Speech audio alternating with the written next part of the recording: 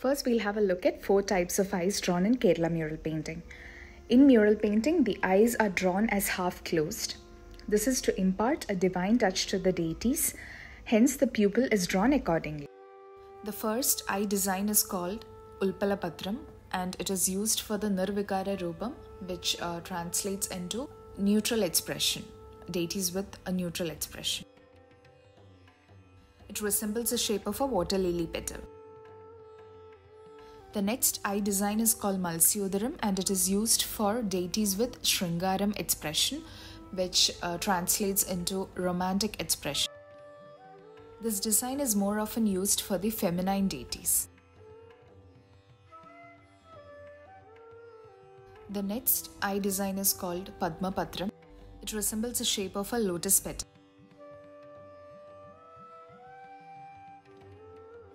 The last design is called Chapakriti and it is used for deities that are in the Dhyanavastha Rupam, which means for the deities that are in the meditative expression.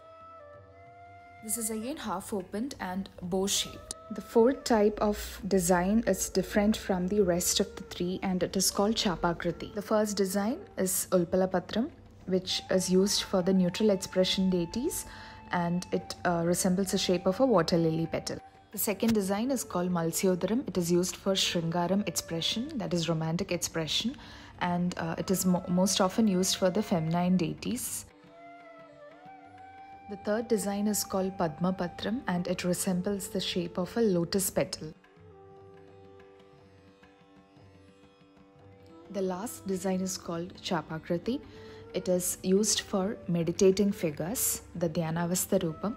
It is half open and bow shaped. I've shown 3 types of nose drawings here.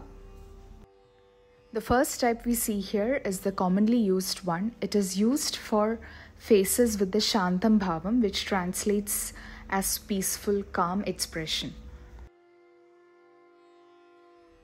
The second one we have here is the Raudram Bhavam.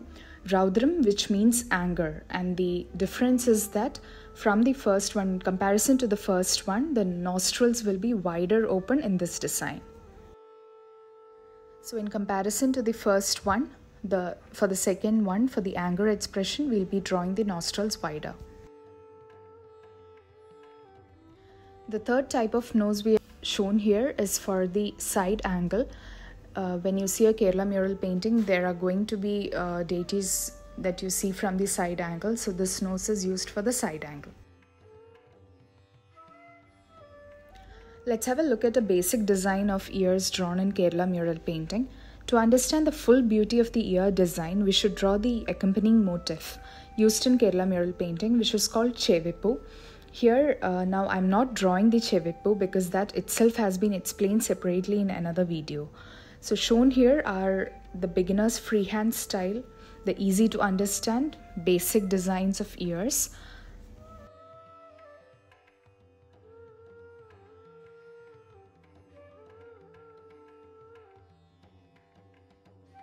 This is again another way in which we can draw the ears, and to understand the full beauty of the ears, it should also be seen with the ornaments, and when you see it along with the whole picture of the deity, you'll understand it better. As you can see here in Kerala mural painting, the anatomy is very different from the actual human anatomy.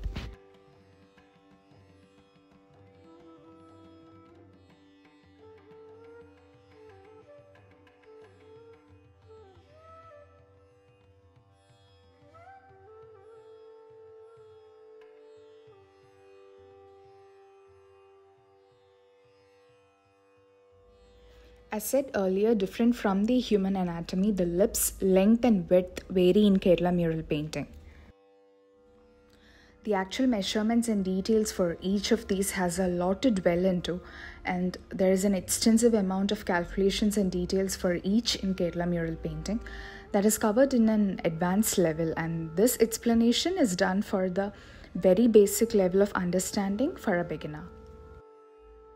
Each element you've seen here together imparts the divine beauty to the deity, and I've just shown a basic glimpse for a beginner to start off trying with freehand drawing, and once you're comfortable with that, you can dwell into the details, learn the calculations, formulas and measurements, and go ahead with the advanced level.